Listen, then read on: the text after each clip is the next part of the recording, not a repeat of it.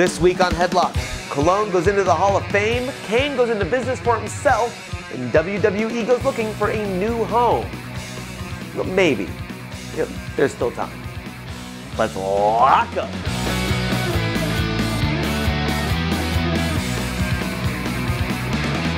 Another Hall of Fame inductee was announced this past week as Carlos Colon will be joining the class of 2014. A legendary promoter and world champion of WWC in Puerto Rico, best known for testifying against Bruiser Brody at the trial for Brody's murder, his WWE run is best known for showing up once sometime during the 1993 Royal Rumble. With the obligatory Verne Gagne role of let's pretend our Hall of Fame is real by having a non-WWE star in it, going to Carlos for the night, the role of Greg Gagne will be played by his nephew Fernando, his youngest son Diego, and presumably his oldest son Carlito, who will be filling in as El Torito. Colon joins the Ultimate Warrior, who will be inducted by Linda McMahon, Jake the Snake Roberts, who will be inducted by DDP, and Lita, who will be inducted by, I don't know, Matt? Adam? We're not sure yet. The Hall of Fame will be shown in its entirety on the WWE Network live on April 5th, the night before WrestleMania and Juice Make Sugar's own WrestleMania weekend Slobberknocker. Speaking of the networks, after failing to reach a deal with NBC Universal at the end of February, the WWE has taken talks to other massive media conglomerates looking for a new home for their full suite of shows. According to a report by Bloomberg, the WWE has been in talks with Viacom, Time Warner, Fox, and, oh, that can't be right, AMC Networks.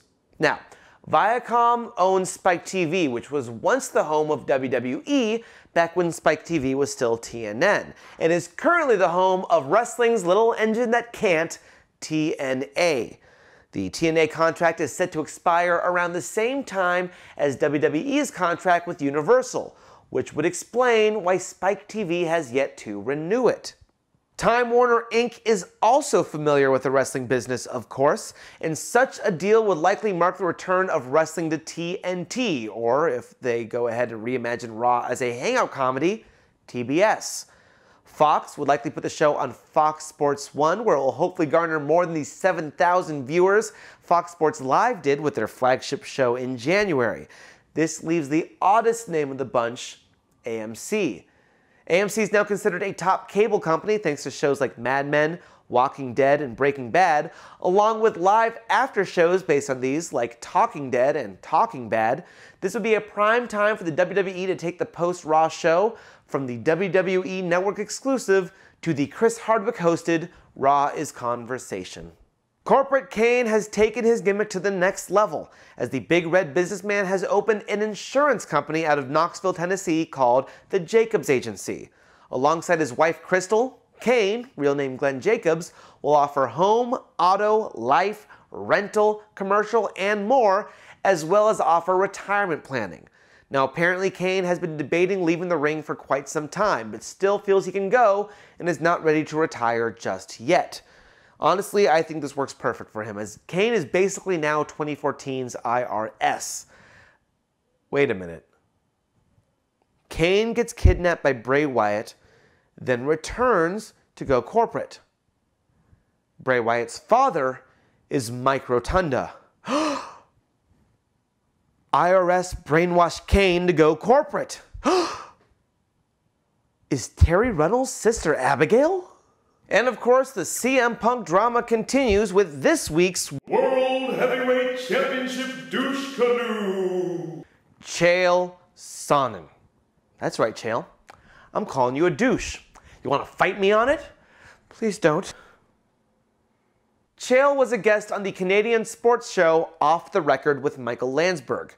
When asked whether or not he thought Punk was going to be at WrestleMania, he responded, "I don't know, but you want to know who does? Stephanie McMahon," before giving out her personal cell phone number to the general public. Now, it's very possible this is part of some elaborate stunt for WrestleMania 30 and all a work. Until we hear otherwise, we're going to assume that it's real.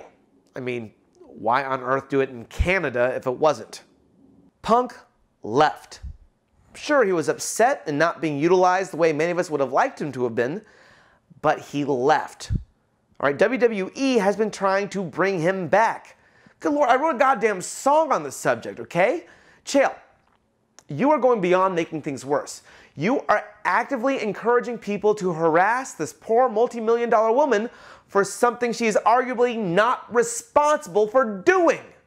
Stephanie does not know when CM Punk is coming back because Stephanie's not in control of when CM Punk is coming back. If she was, then CM Punk would be back, especially in time to save Chicago Raw from Chicago. You know who is, though? CM Punk. So you should go ahead and call his good friend Chael Sonnen on his personal and private cell phone number. His actual, there's no 555 here, his actual cell phone number.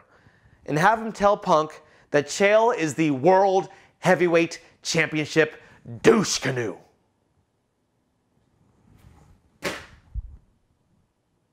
And that marks another end to Headlock'd. What do you think? Should we expect to see Raw somewhere between Comic Book Men and Game of Arms? Then tell us in the comment section below. Also, be sure to like the video, subscribe to the channel, check out the Facebook pages of both us and JuiceMakesSugar.com, the revolutionary force in smart market entertainment. This week is John Cena week, so stop by and see if Nick can wear his Hustle, Loyalty, and Respect armbands, t-shirt, and hat without his girlfriend breaking up with him. Also, April 6th will be the WrestleMania weekend slobber knocker at Boss Tweeds. Live with me and the other guys from Juice Make Sugar. We'll be having trivia, raffle, and plenty of wrestling to watch. So stop by if you're in the area. You can see all the information on Facebook. Until then, thank you for watching. My name is Noah Waterman, and please, don't try this at home. I don't know if Punk's going to wrestle at WrestleMania, but I know who does. You want to know who knows? Stephanie McMahon. And if you want the answer to that question, viewers, call her on her personal and private cell phone number. The actual, there's no 555 here. This is her personal cell phone number. And have her tell Triple H, I just played the game.